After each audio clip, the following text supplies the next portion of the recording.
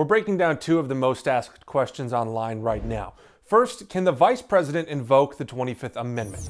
According to a Congressional Research Service report, Section 4 of the 25th Amendment allows the Vice President to, quote, assume the powers and duties of the office as acting president. Now, it only requires that the Vice President have approval from the majority of the cabinet, but if the President challenges, then 2/3 of Congress would have to approve. So technically, yes, the Vice President can invoke the 25th Amendment.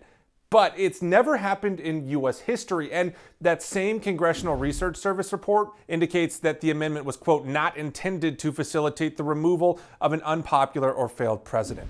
Second question, was this the first time the U.S. Capitol was stormed and seized since 1814? A lot of claims out there about this. Now, while congressional records show minor attacks in the last century, none of them involved more than a handful of people.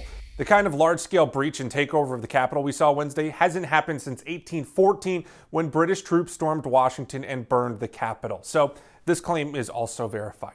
Now, folks, there are tons of claims and rumors online right now. If you see something you want us to check out, send us an email. With your Verify, I'm Jason Puckett.